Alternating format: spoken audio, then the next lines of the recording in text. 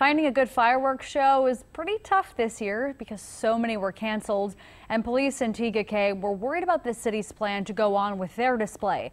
The concern was that with nowhere else to go, big crowds would descend on the shows that were still happening. Reporter Aaron Edwards is live after checking out the turnout for us tonight. Aaron, what did it look like? Genevieve, the show just wrapped up a little while ago, but people are still setting off fireworks all around us here. And Tega Cay police were expecting larger crowds than usual since other shows in the Charlotte area were canceled. But people I spoke to who come every year say crowds were actually smaller. Now, controversy surrounded the fireworks show this year. Tega Cay police originally asked to cancel the show earlier this week. The police chief sent a letter to city leaders asking them not to hold the 4th of July celebrations this year. And the letter warned the police department may not have the manpower to handle the crowds since every other show is canceled and people may flood the city.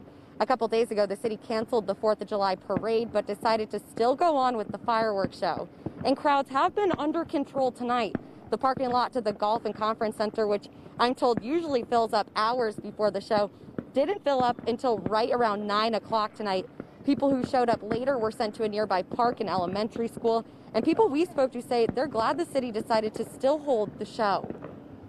So far, everyone looks pretty friendly and everyone's keeping their distance, so that's really good. And I feel comfortable. I think that the city is taking, the right precautions and, limiting parking and just regulating the whole situation. So I do feel safe.